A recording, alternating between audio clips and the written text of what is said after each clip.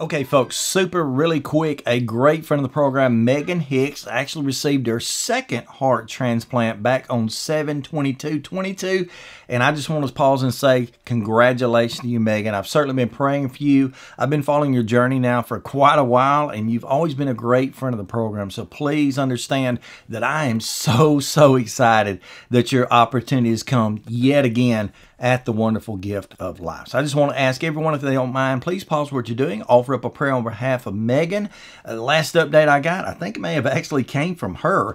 She's actually doing very well. Most of her drain tubes are out. There's been a lot of progress made already, so she's really making strides, and Lord willing, in the next couple of weeks, she'll be out of the hospital and hopefully back to a portion of normalcy and even better than that. So congratulations, Meaghan. Again, I'm praying for you. The entire transplant helper community has been and will continue to do the same. But as I always say, KOKO, as well as stay stronger, my friend.